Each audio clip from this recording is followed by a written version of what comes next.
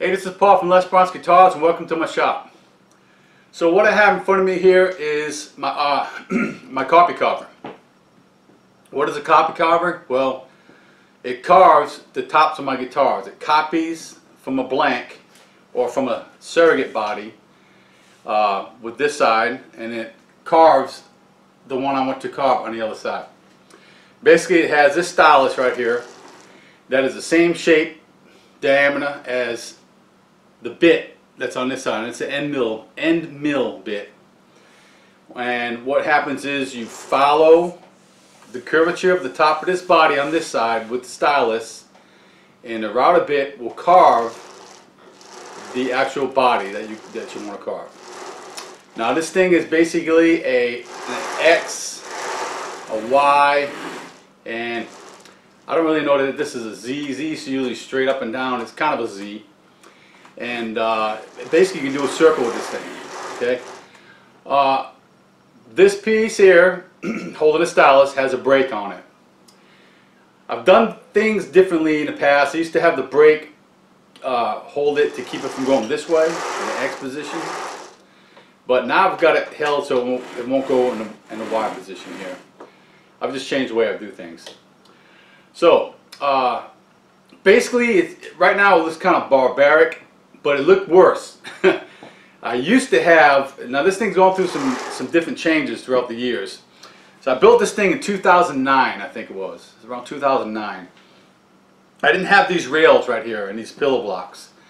I had this rod and the pillow blocks under here, and I did something a little bit different up here for the stylus end. That's always been the same for the router holder. But right here I used to have pipes. There were 2-inch pipes, and it had these wheels that had like a curve to them, so it kind of hugged the pipe a little bit. They were used for in the film industry when they would put rails down, and they would have these cameras sitting on these platforms, and it would roll like if somebody's walking down the sidewalk, and they were filming them walking down the sidewalk or whatever. So I did away with that. It was a little etchy. It never bounced off, but it was really, what's the word I'm looking for, yawy. It would yaw a little bit. Never had any problems getting a good carve out of it, but I just didn't like it. So I saved up a little more money, and it's all about money, guys. And I got these rails, and these are quite expensive. All this stuff's really expensive. But at the time I thought, it's time to upgrade. So here we are again, wanting to upgrade. So I want to take all this wood stuff off and replace it with some aluminum stock, and then I'll be pretty happy with it, I guess. Anyway, so in this video we're going to use all this the way it is, and I think when I do an upgrade on this, I'll do a video for that. That'll be cool for a video. But it's going to be one last carve with this configuration. And what I have in the machine right now is a double cut carve top, and I'm going to show you how this is done. Some things to note: everything has a center line. The center line for that body and the center line for this body. They have these clamps right here, and these clamps are the same on both sides. My bodies, the single cut and the double cut, are the same in this area and the same in this area. Of course, they're different up here. They're pretty much the same down here too. So these things kind of hug the body. I line everything up in the center line. It hugs the body. I tighten it down. Then I take my stylus and my bit, and I run these in different spots, like the back of the body right here. Make sure they're accurate. I may go to the inside cuts here, inside cut here, and like that. And I'll make sure that everything's lined up, and I'll lock down this other side over here. Once that's all done, it's ready to carve. So the first thing I'm going to do is I'm going to pull this body back out. I'm going to put my taper template on it. It's a template that sits right on the body. It's a little narrower than the shape of the outline of the body, and I'm going to route an edge on it, kind of like doing binding.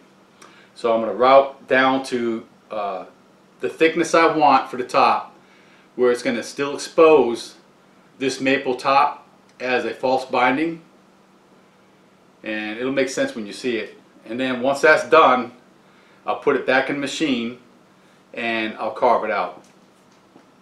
So one last thing too, I think I'm going to upgrade these clamps right here.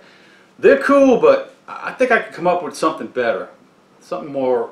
I don't know. It works, but it's not what I envisioned it. So I think I'll change it. Anyway, without further ado, let's go ahead and get this thing rolling.